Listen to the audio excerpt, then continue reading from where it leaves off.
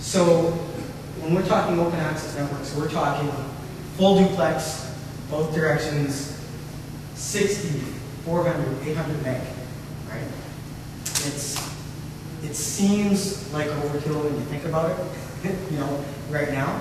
But we've got school divisions that have 800 meg service, right? The head ends are using that kind of bandwidth. The key differentiator between a local access or an open access network and a regular telco network, it's not best effort. What you buy is what you get. So you have a 60 meg service and you're in high level, you get 60 meg throughput up and down, full duplex, right? Not what we get down, which is download speeds being different than the upload speeds, right? And it kind of leads to the technologies that are out there. And right now, you'll see stuff, like I work on the DWDM SONET type systems, and Axia bids on other access networks. It's an idea that's growing. But if anyone's ever thinking about doing something like this as far as government goes, we go point-to-point Ethernet. We don't do PON. We don't do optical Ethernet where you're sharing bandwidth. Because the stuff that's going on these networks are mission critical. Like, I mean, we're talking hospitals downloading images. We're talking they're training people remotely on operations. You can't have someone's video conferencing interrupting your service, right? So that's the kind of stuff that we're dealing with. This is actually, I'm going to spend a fair amount of time on this slide because it's kind of the crux of the matter. When we talk about open access networks, people want to know what the open access means, right? In Alberta, on the SuperNet, we've got 90 service providers on that network. The largest incumbent guys are on there as well. They have used the SuperNet to expand their business. The biggest number of ISPs are homegrown ISPs, small businesses. We've got some guys that only service their community because their family lives in that community and they want internet access, right? And the thing is, with an open access network, they get the same price as the big telco. The telco guys will say, I want to be in 100 communities, and you know, I want X amount of meg. They pay the same per meg as the guy who's in the one community that's servicing that community.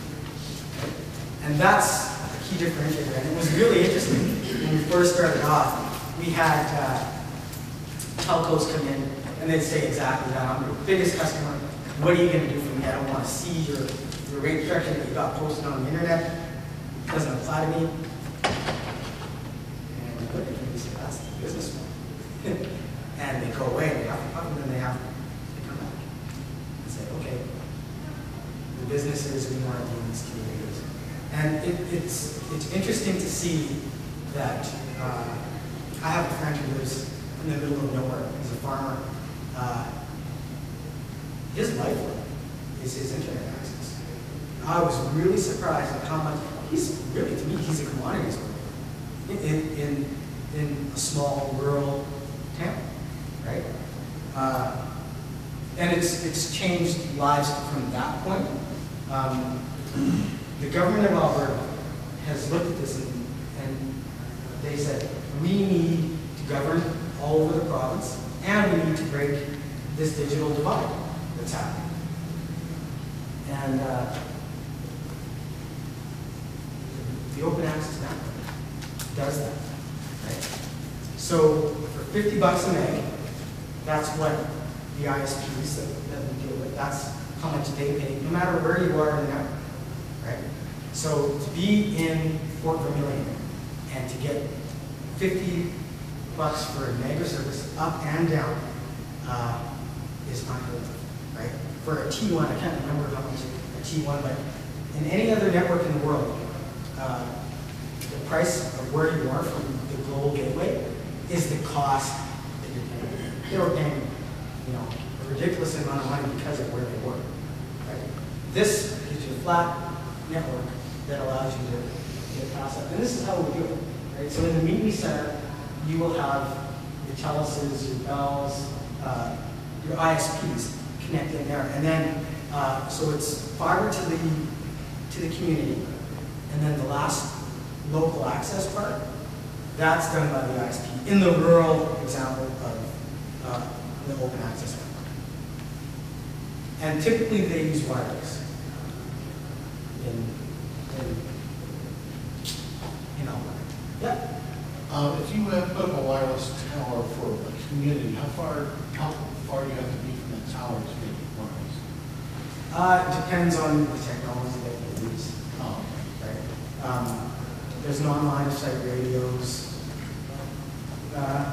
Typically, the ISPs, actually, you know, I don't know the answer. so like a 10-mile radius, that's, I heard of a webcast. Well, it depends on where the top site is. If you've got line of sight, you can go a long way, right? If you don't, it makes it a little tough. The access technologies are actually changing a little bit. They were unbundling the copper local loop, right? At least the government's trying to. So you can get, the ISPs can get to their customers in different ways, right? So wireless isn't the only way, it's the most prevalent way now, right? In the urban example, for Singapore, for example, is in the RFP process of doing this type of network, and it'll be fiber to the home for the entire country, which is really just one massive island city.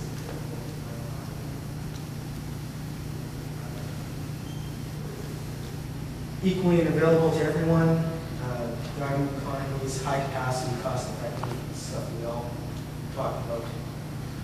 The real-time bidirectional performance is really the thing that changes it, right?